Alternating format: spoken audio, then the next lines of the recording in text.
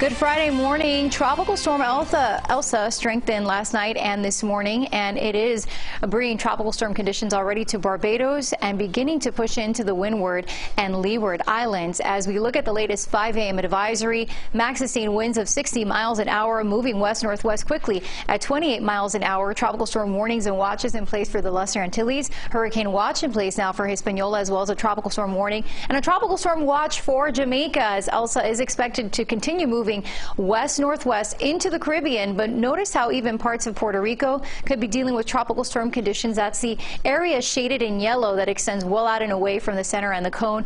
Yeah, we're looking at tropical storm conditions likely for Hispaniola as we head into tomorrow, for Haiti, Dominican Republic, and then eventually could be moving near or over parts of Jamaica. Right now, the center of Elsa is expected to move across Cuba. Of course, that could change, but for now, it is likely that tropical storm conditions will be affecting Cuba as we head into Sunday and then through Monday. Notice how we could even see those tropical storm conditions across the Keys late Sunday night, overnight into Monday morning, and then pretty much most of the state of Florida is now included in that cone. As we head into early next week, there is a lot of uncertainty, and I'll show you why.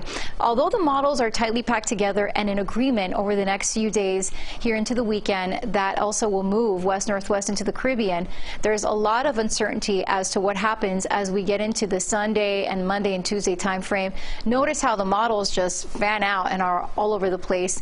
Some of the models even steering Elsa possibly to our east or the Bahamas, but the majority of the models, though, steering Elsa either over Cuba or to the west of Cuba, potentially into the Gulf of Mexico. It is too early to tell. Also, there's the question of how much land interaction could impact the storm and the strength of the storm.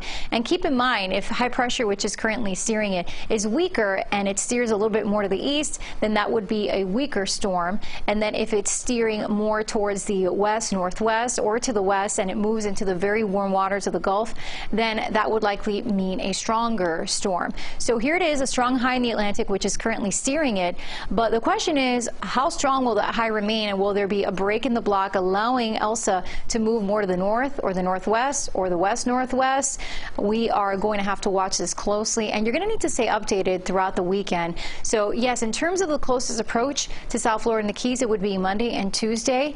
And for now, we're not expecting a hurricane threat, but it's again too early to tell the exact storm impacts. At this point in time, as we're getting off to a very busy start to the season, you should already be prepared.